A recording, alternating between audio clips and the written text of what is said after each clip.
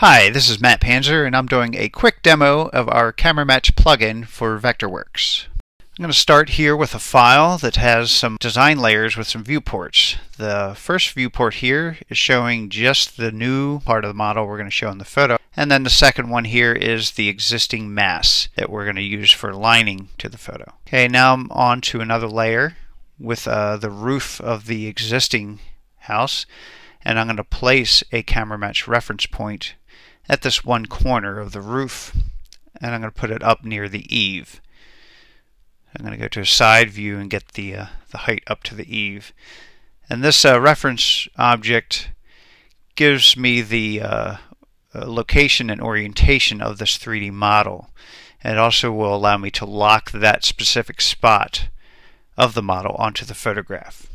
Okay, now I'm on a sheet layer with a viewport of the existing model, and I'm going into the annotations, and I'm going to place a CameraMatch object. Okay, I have no site photo, so I'm going to import one.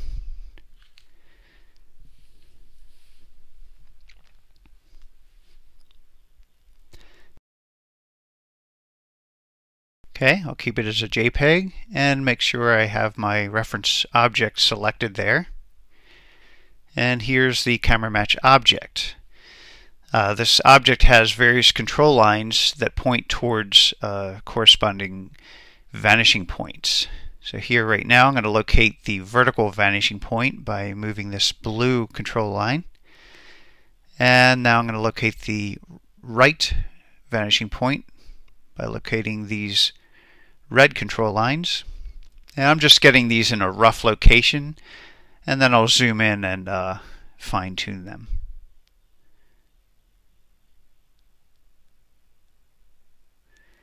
This green target I'm placing now, it's a little hard to see. You'll see it when I zoom in.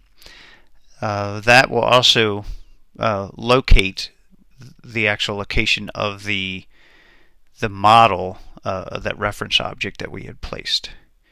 I'm going to make these labels a little smaller, and let's fine-tune these along the lines of the siding here.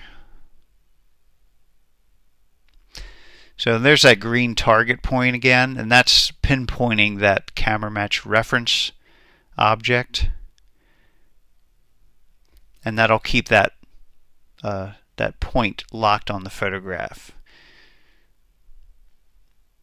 Okay, I'm going to try to line these up in the mortar joints of the brick. It's a little hard to see in this photo. I'm going to go in and adjust my brightness. Now I can see those a little more clear.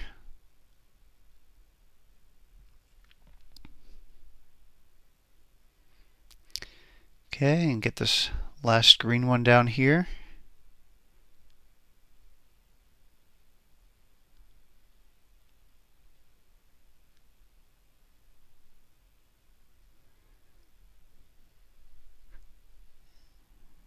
Check this vertical one here. It looks pretty good.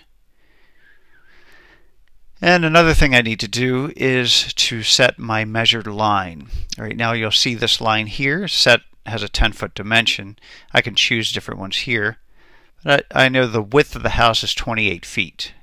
And I've drawn that line the full length of that house. So that is a 28-foot dimension on the photograph. Okay, I click Set View. You see now the model. It's in wireframe, but it's actually set it to that view. Let's do it again in hidden line, and you can see the camera matched image there. I'm going to fine tune it a little bit here, and I'm actually tuning the left vanishing point, and you'll see as I do this the point, the reference point that we place on the model stays locked onto the photograph, so everything else adjusts around that. So now I'm adjusting the distance from the model.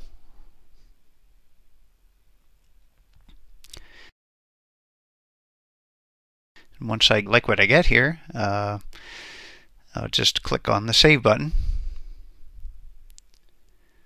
Okay, looks good. I'm going to exit the viewport, and Let's turn off the existing model and just turn to in the layers, turn off that and turn on the new parts of the model. And let's set it to a custom Renderworks and update the viewport. Okay, so here's our rendered model. Matched pretty well, but obviously there's parts of this model we don't want to see, and that's where the CameraMatch masking tool comes in. So here with the tool I can just draw a polygon or polyline around the areas of the model that I'd like to eliminate.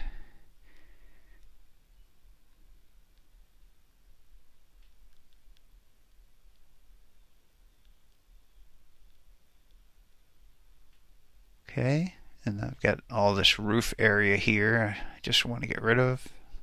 Double click, and there it is, it's gone. Now I also just checked off the anti-aliasing, and that just softens the edge of that mask around the model. Okay, I'm going to put some more. This chimney's kind of hanging in space, so I'm just going to cover it up with the leaves here. So I'm just kind of guessing in a shape here just to get an illusion that some of the leaves are in front of that chimney. I think I'll place a couple more up higher here.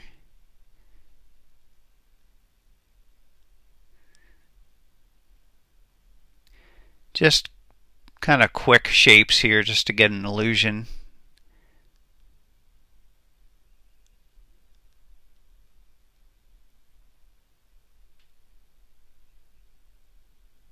Okay, not bad. I'm going to select those and check off the anti-aliasing as well. And there's our completed CameraMatch rendering.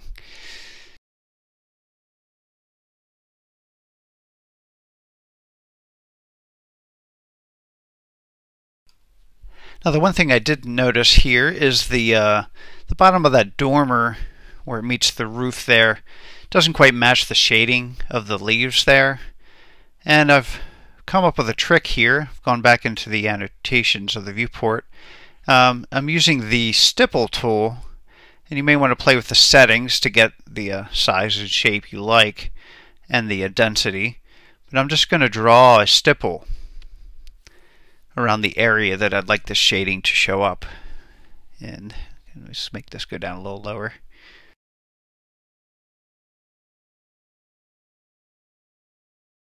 Okay, so I have a stipple, and I'm going to give this a solid black fill. And I'm going to give it some transparency as well. That's about 15% opacity. Maybe make it 20%. And let's take a look. And that looks pretty good. But down towards the bottom, I'd like it to be a little more solid shading. So I'm going to add just a solid black polygon under that, and I'll give that some transparency as well. Let's make that 20 again, and there you go. Not too bad. Let's take a look at that. And now we have a nicely polished rendering in very little time.